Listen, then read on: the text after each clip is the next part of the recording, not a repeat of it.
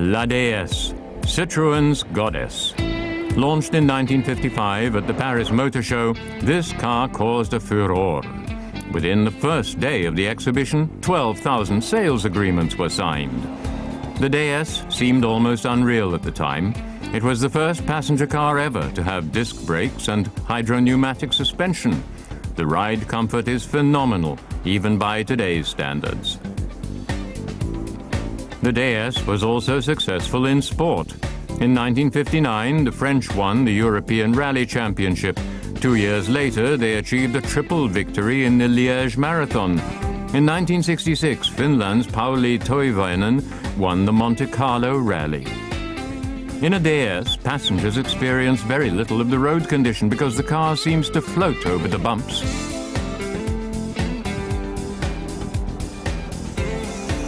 You could drink a cup of tea as easily as on your grandma's floral sofa. For our trip, an estate and a cabrio were available. Both cars are very rare in this condition. The owner of the cabriolet is Dirk Sassen from Düsseldorf. 11 years ago, he made his hobby his career and is today one of the most competent Déesse specialists.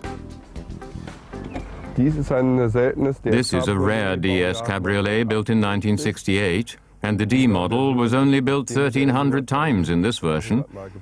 As a result, those parts are difficult to find, but it must have recently moved into the 45 to the 65,000 euro bracket. There are also very good replicas, which are somewhat cheaper, but to get hold of an original cabrio is very difficult.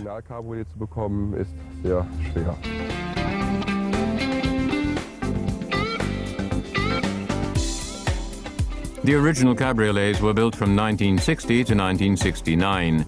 The ultra-long wheelbase of 3 meters 12 is identical in all D models. The dainty, chrome-decorated rear seems almost timeless.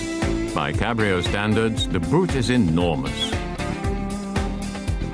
You sink into the soft leather seats almost just by looking at them.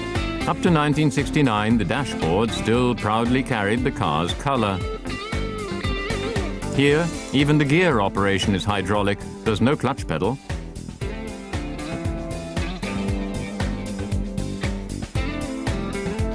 Power is provided by a 2.3-liter four-cylinder inline engine with carburetors and 110 horsepower.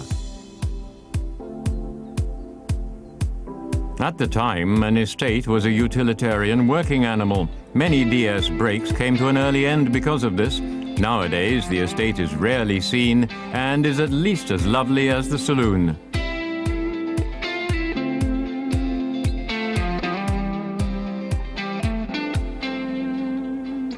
The permanent roof rack comes as standard.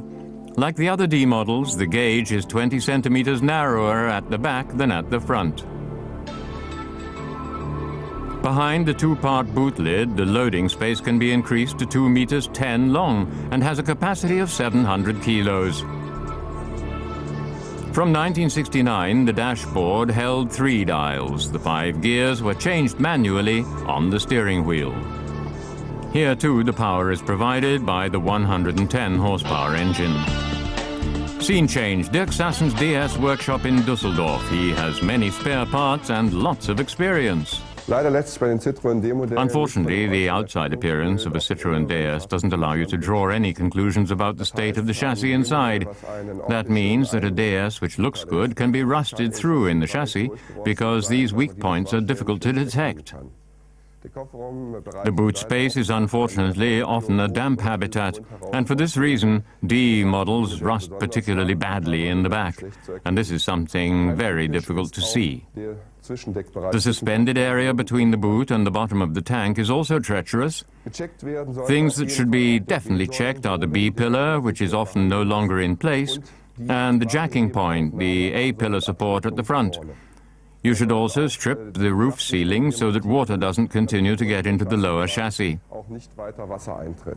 In the underbody area, the sensitive points are the spring cylinder seating at the back, the floor of the boot, the border between the base of the boot and the bottom of the tank, and of course the side members, which are often rusted through. Because the hydraulic units, engine and gear system generally sweat in the Citroën D models, the front area can be disregarded from a rust point of view.